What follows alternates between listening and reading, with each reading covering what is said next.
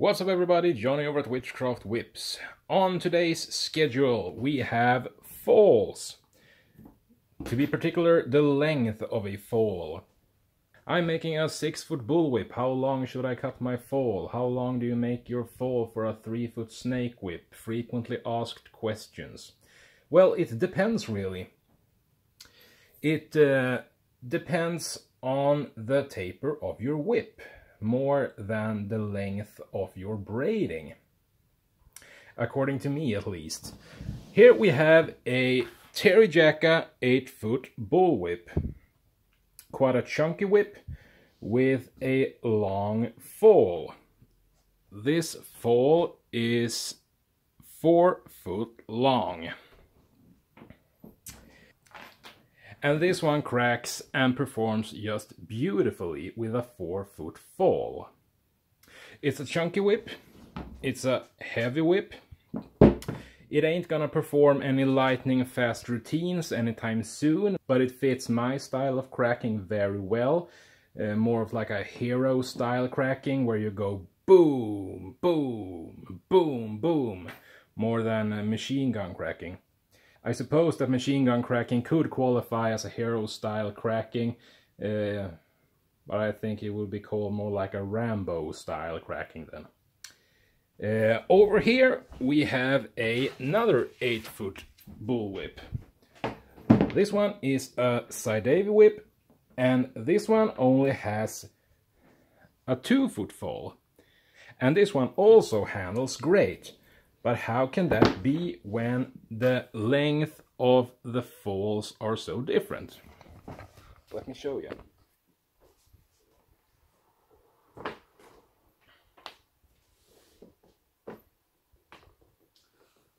lay them out next to each other like so. The red one is the side-davy and the brown one is the Jacka fall. Now keep in mind, as I said, these are both 8-foot bullwhips. But it's not, 1 or 2 inches that differs in the fall length, it's a whole foot. And why is that? Well, the length of the fall depends more on the taper of your whip than the actual length of the braiding. The Jacka bullwhip, like I said, is a chunky and heavy whip, and the taper of it is quite slow. It drops away far further down the thong than the side-davy whip. The side-davy whip is a bit narrower and drops away a bit earlier, and the end of the thong has a narrower profile than the Jacka bullwhip, which calls for a shorter fall. Let's see if I can find paperwork. Ha!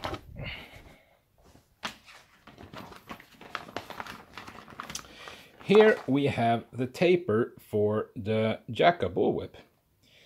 As you can see, it's quite a chunky whip. Starts out at 25.3 mils at the 1-foot mark. And whoops.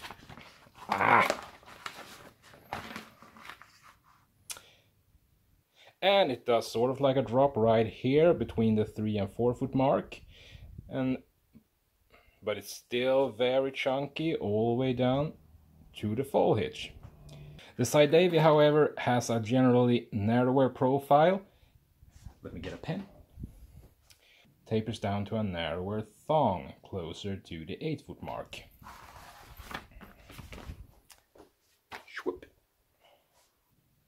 Let me place you guys right here and I'll show you what I'm talking about.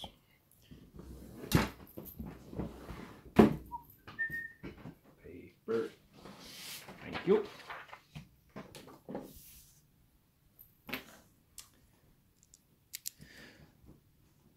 Let's say that's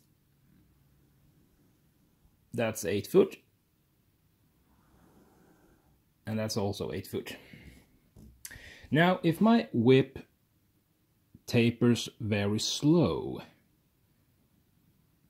something like, whoops, this,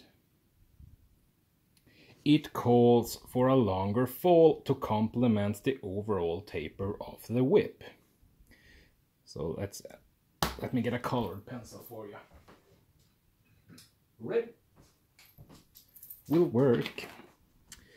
So in this case, the fall, given there's a fall hitch right here, the fall would be something like that maybe. And we're gonna draw another whip. This whip tapers a bit faster and comes down to a narrower profile. Like so. And this one calls for a shorter fall. There's a fall hitch right there. And the fall would be a bit shorter. These two would still be 8-foot bullwhips, but the length of the fall would vary because of the taper of the whip. To exaggerate, if I made a whip that tapers very fast close to the handle and then keeps a slimmer profile on the thong all the way down to the fall hitch, if I would put a fall that's too long on this one, whoops, you're getting it. The end of the thong along with the fall would be way too light and flimsy. If my whip had a profile like this, the fall would need to be very short to maybe there. Now if I put a 1-foot fall on a whip that tapered like this, it would probably function, but you lose the practical benefits that the fall provides, being a wear and tear part of the whip. Flip the paper over. If I were to make a whip that's very chunky, it doesn't have a lot of taper at all, this one would need a very long fall to be able to have a nice overall taper to the whip. Are you with me? Here we have different scenarios, more or less exaggerated, but you have to complement the overall taper of your whip with your fall. Now the Jacka Bullwhip, like I said, it has a 3-foot fall. That's quite a long fall, but it's a chunky whip. And if you look at where the fall ends, it's very wide. I just measured it a couple of minutes ago and it ends at 6 mils. That's huge.